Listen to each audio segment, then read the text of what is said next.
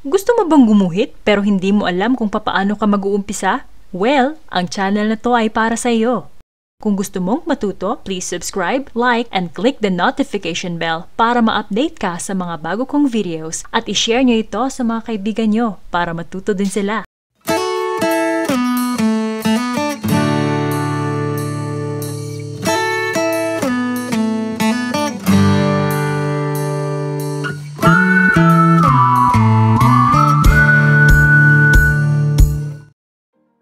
Sa videong ito ay aaralin natin kung papaano mo iguguhit ang nakikita mo.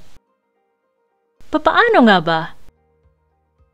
Bago ang lahat ay aaralin muna natin ang freehand drawing.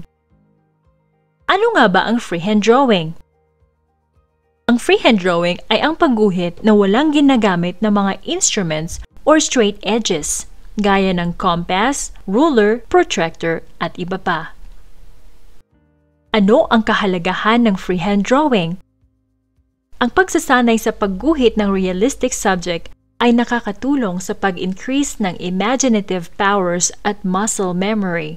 Mahalaga ang pagguhit ng freehand sapagkat inuugnay nito ang ating mga kamay sa isip at ang outcome nito ay nauugnay sa kung sino tayo.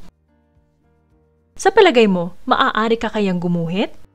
Well, ang sino man ay maaaring mag-drawing na gamit ang imagination at practice.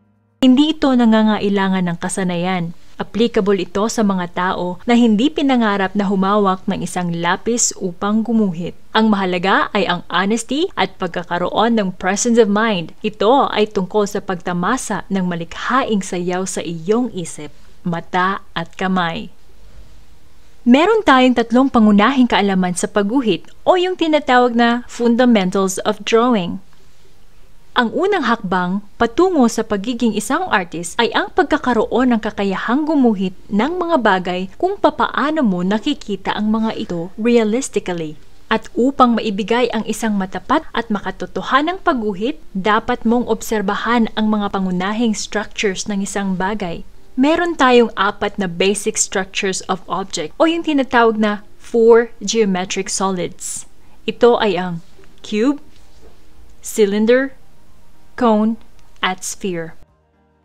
Ang bawat bagay na nakikita mo ay may isang istruktura o form batay sa isa o isang kombinasyon ng alinman sa 4 na geometric solids na ito. Take note, ang basic structure ay hindi nangangahulugang ang mga bagay ay magiging perfect cubes, cylinders, cones, or spheres. Siyempre, maaari silang square box, round can, ice cream cone, at iba pa. Ang hugis ng mga bagay ay nababago sa iba't ibang pamamaraan mula sa mahigpit na geometrical form. Para sa mga layunin ng graphics sa araling ito, ang solids ay nangangahulugang isang bagay na may 3 sukat. Ito ay ang height, width, at depth. At syempre ang pangatlo, dapat mong sanayin ang pareho mong mata at kamay. Makakamit mo lang ito sa pamamagitan ng masinsinang pagsasanay sa pagguhit. Sa mga susunod kong video ay tutuklasin natin ang una sa pangunahing form na ito, ang cube. Pahihigain natin ito, hihilahin ito, o pahahabain ito. Depende sa mga pangangailangan natin para sa pag-represent ng natural object. Maraming mga bagay ang may pangunahing hugis ay cube, kaya magandang magsimula muna dito. Ngunit, bago ka makakagawa ng mga cube, dapat kang magsanay sa pagguhit ng mga tuwid na linya na bumubuo sa kanila. Kaya sa part 2 ng lesson na ito, ay aaralin natin kung papaano gumuhit ng straight line gamit lamang ang ating mga kamay, lapis at papel. Abangan niyo po ang susunod kong video para dito.